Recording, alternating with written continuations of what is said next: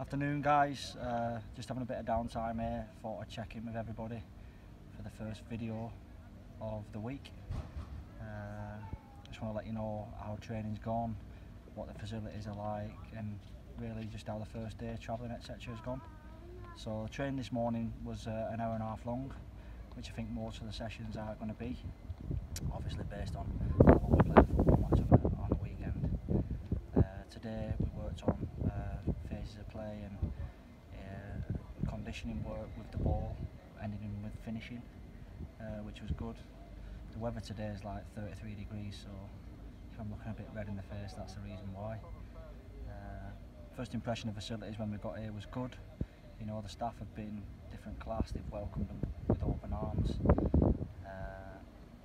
You know, I think none of us knew how to work the conditioning last night, because all of us woke up at 4 in the morning, felt like I was sleeping next to a polar bear, to be honest, but something you live and learn by.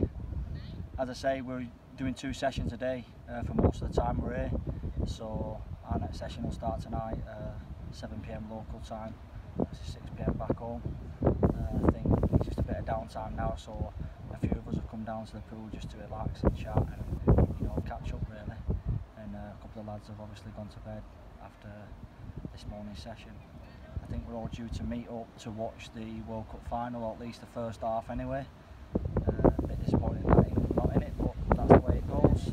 Predictions for me for that would be, I think France will probably win 2-0, you know, but my predictions so far have not been the best. Looking forward to tonight's session. Not sure what we're doing tonight, but usually in the afternoons it's usually a physical session because the sun's gone down, the temperature's gone down a bit, but you know, I never know. I don't know what the manager and the fitness guys have got planned, but as you say, we're taking it in our stride. Everybody looks fit, raring to go. The camaraderie in the group's different class. The new lads have settled in really well. We've all made them feel welcome.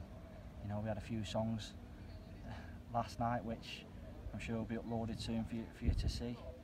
But I just want to say, keep in touch, keep watching.